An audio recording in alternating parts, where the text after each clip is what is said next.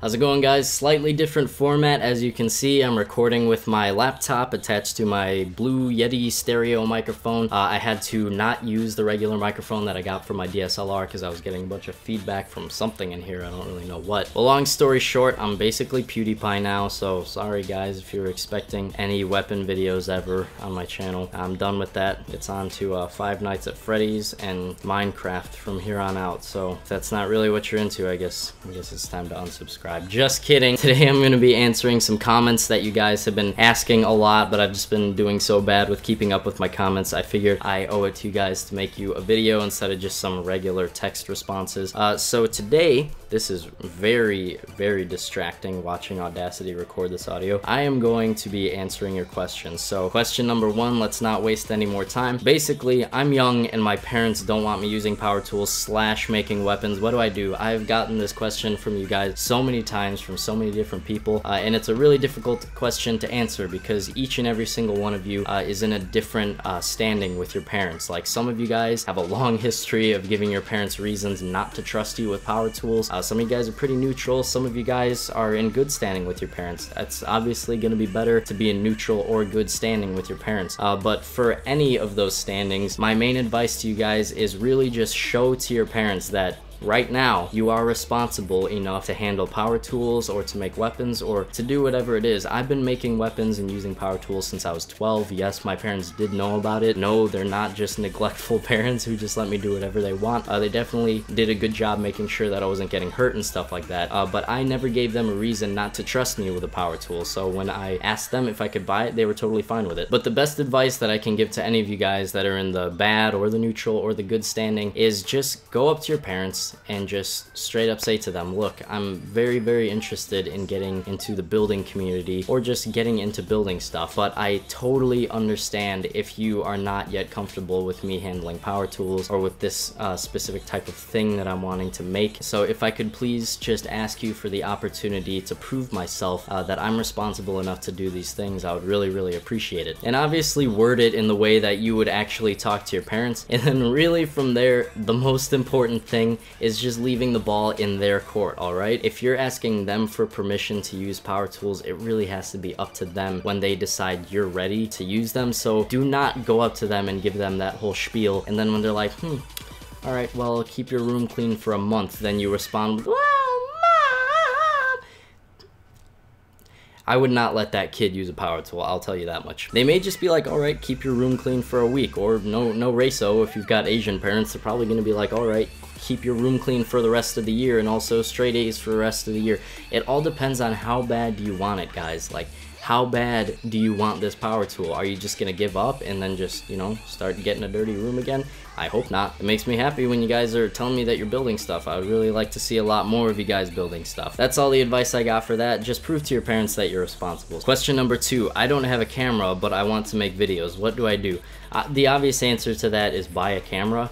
But I'm willing to bet the question here is more, I don't have any money to buy a camera. What do I do? The most important thing is you really have to make sure you're not being lazy. That means you're gonna have to be selling drugs. You're gonna have to be making illegal weapons, because those are the most in demand, and selling them on black market websites.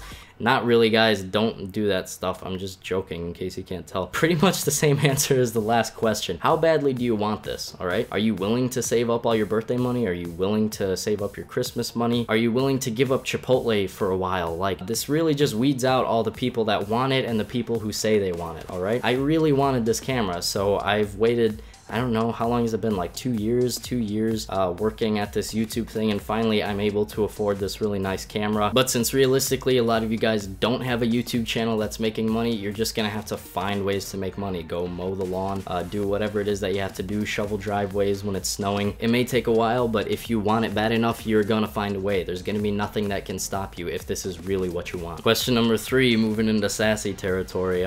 This guy comments on, what was it? The $3 spear build video. He says how to make a $3 spear with $300 worth of equipment. Alright, that's fair. Because I honestly don't know where you're actually from. I don't know where that is, but here on Earth, an angle grinder costs $35, and a drill costs about $25, which is all the power tools that I used in the video.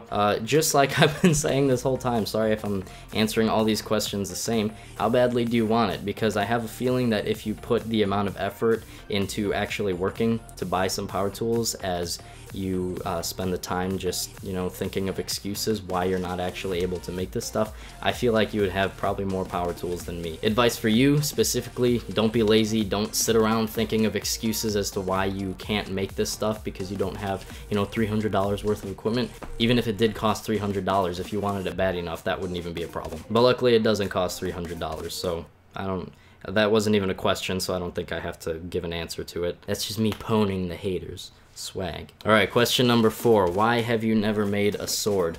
Have you seen my knife making video? In all seriousness, I haven't made a sword yet because I honestly don't feel like I can right now. I feel like if I were to try to make a sword at this moment, it would end up a lot like my knife making video. You know, I've got the heart.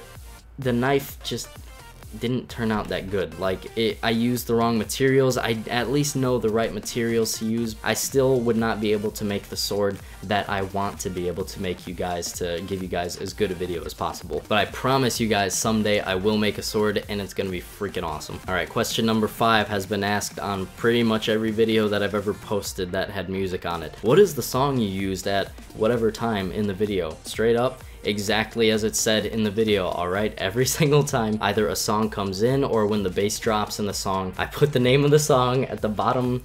What corner is that gonna be? Like, I think this side, maybe this side, I don't really know. I put the song and the artist and everything, so I don't see why you guys are still asking this question. Question number 6, why didn't you use the bag for the armor in your armor build? It would have been cheaper. This has been a question that also a lot of people have been asking because they sort of misunderstood something that I said in my armor build video. I'm talking about that old armor build where I made that chest plate out of like street signs, or it was something like that. But at a part in the video, I was talking about how you can really use anything for the base of it, because I was using some motorcycle pads and then I was putting the aluminum on top of it. I was using the motorcycle pads as the base, and at one point I made a joke about how you can use a plastic bag as a base. But apparently some people sort of misunderstood that and they thought what I was actually saying was you can make a really good suit of armor using a plastic bag and some like pieces of metal.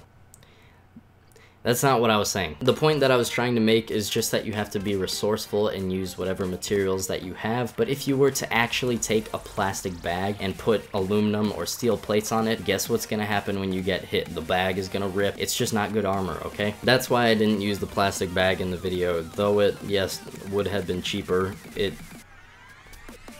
I don't think I have to explain this anymore. Question number 7, is it bad that I'm 11 and I made this? I think somebody commented this on my scythe build video. I guess it's not bad that you're 11 and you made it. I think it's a little worse that you are asking if something is bad that is clearly not bad as an excuse to say your age so that you can fish for compliments. I feel like that's a little worse, but if to answer your original question, yes, it is really bad and I'm calling the cops right now. Alright, question number 8 is sort of just asking advice on something. He says, angle grinder versus jigsaw, pros and cons. Angle grinders and jigsaws can oftentimes be used for a lot of the same things, but there are definitely things that one will do better than the other. Just off the top of my head, angle grinders are pretty much useless when it comes to cutting long pieces of wood. If you've ever tried cutting just a long piece of wood with a rotary tool with a ceramic disc, it just fills up your entire workspace with smoke. It just is the least efficient thing on earth. Jigsaws are just going to be a lot better for cutting like plywood and OSB and stuff like that, but an angle grinder is going to be better if you're trying to cut small pieces of metal or big pieces of metal. It's also very good for that, and really just anything that is too small to like get the blade of the jigsaw going. If you ask this question with the intention of me giving you advice on which one you should buy, I would definitely suggest buying both, but if you have to pick a first one, I don't know, I guess jigsaw. I guess it's a little safer for beginners. Don't expect to be doing that much metalworking with it though. Question number 9, why do you have so many cinder blocks? Well, it happened as a result of buying a lot of cinder blocks, and if you are also the type of person that would ask this question on Homemade Weapons Part 3, where I was cutting all those detergent bottles, and you're like, wow, you must do a lot of laundry. Why do you have so many detergent bottles? Here's a little tip for your life. If you ever want to stockpile empty containers of stuff, you don't have to buy a million of them at one time and just dump them all in the trash. Just wait until you use them, put them aside, I can't believe I have to explain this stuff.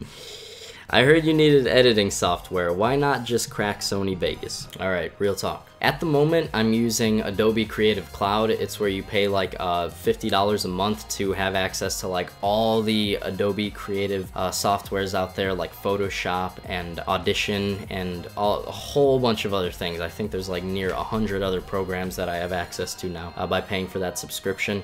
But a long time ago, I actually did crack Sony Vegas, and I was using it for a little while, but I very quickly developed convictions on pirating software and stealing music and stuff like that, and I just really don't do it anymore. I mean, if it's not a conviction that you have, I'm not like kicking your door down trying to get you to change, but for me, I'm a Christian. I know there's like a lot of debate as to whether or not it's like even considered stealing, like, oh, you can't steal a bunch of ones and zeros, like, but you can steal work. At least that is my conviction on it. You can definitely steal work. There are scriptures in the Bible that talk specifically about withholding payment from people who have done work to benefit you, and even if it is not technically stealing, my lifestyle is just not to live as close to sinning as I can without actually sinning. Like, I would much rather figure out what is beneficial than what is permissible. And just right now, at the moment where I've been blessed with enough money to actually be able to afford this software, I would much rather buy it